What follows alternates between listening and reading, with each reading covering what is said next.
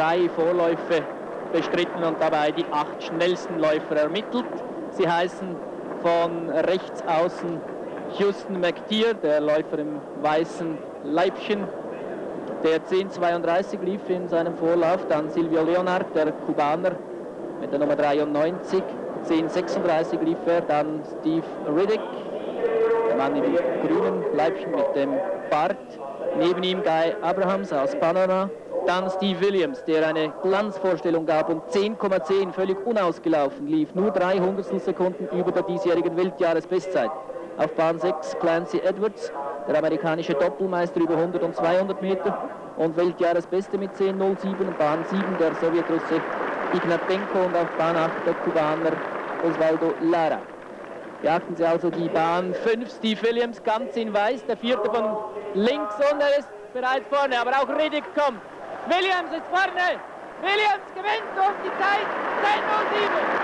Weltjahresbestzeit 10:07 und nur 200 Sekunden über der Zeit von Riddick, die er 1975 hier im letzten Grund lief. Diesmal umgekehrte Reihenfolge. Williams schlägt Riddick. Unwahrscheinlich. Williams seit etwa 4 Jahren der beste Sprinter. Über 100 Meter, aber noch nie vermochte er sich an Olympischen Spielen durchzusetzen. Er war verletzt beim letzten Mal. Williams, sehen Sie ihn, wie er gut wegkommt und dann mit seinem langen Schritt auf den zweiten 50 Metern seine Gegner förmlich stehen lässt. 10:07. Zweiter wird wahrscheinlich Riddick. Beinahe 2 Meter Vorsprung. Williams erster, zweiter Riddick. Dritte ganz knappe Entscheidung. Abrahams vorne auf der Bahn 6 und dann ganz hinten, das ist McTeer, der ist vierter. Fünfter Leonard, sechster Ignatenko und achter Lara. Die Zeit wurde jetzt offiziell bekannt gegeben, 10:07, Egalisierung der Weltjahresbestleistung. Und im Hammerwerfen Juri Sedich, der Mann, der führt in seinem zweiten Versuch.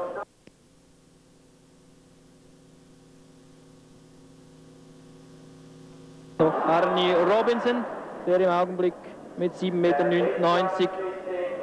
führt. Und das sind die 200 Meter Läufer der zweiten Serie.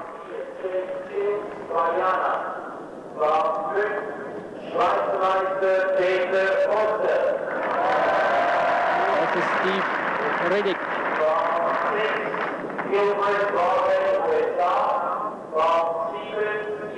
Dann James Jelks. Jelks startet auf Bahn 4. Das ist Schweizer Rekordmann und Schweizer Meister Peter Muster, der jetzt wieder in Form gekommen ist und am vergangenen Wochenende 20:67 lief.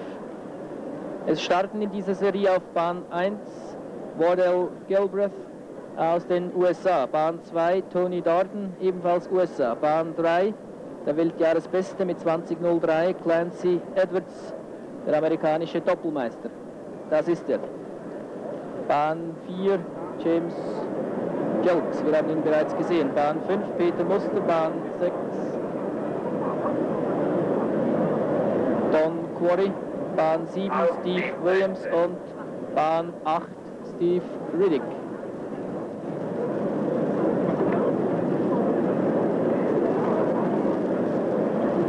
Muster auf Bahn 5 hat Jelks vor sich.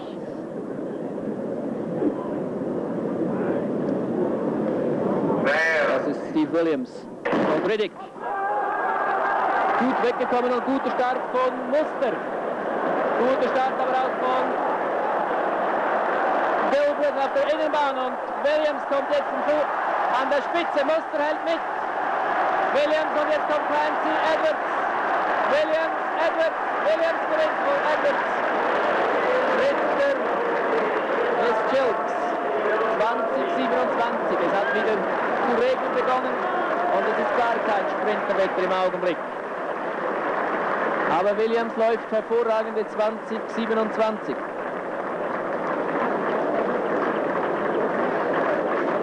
Damit verbessert er sich auf Platz 4 der Weltjahresbestenliste. Vorne der Mann ganz links außen, das ist Riddick, und direkt hinter ihm Steve Williams. Und sehen Sie, wie gut Peter Muster die Kurve läuft. Kommt auf gleicher Höhe wie Williams aus der Kurve heraus.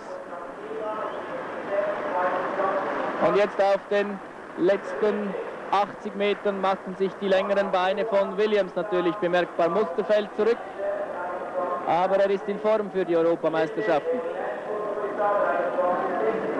Edwards schaut nach rechts zu Williams und sieht, er ist geschlagen. Williams gewinnt, zweiter Edwards, dritter Schultz, vierter Garden und fünfter, praktisch auf gleicher Höhe, Muster und Quarry. Nein, Muster und Riddick.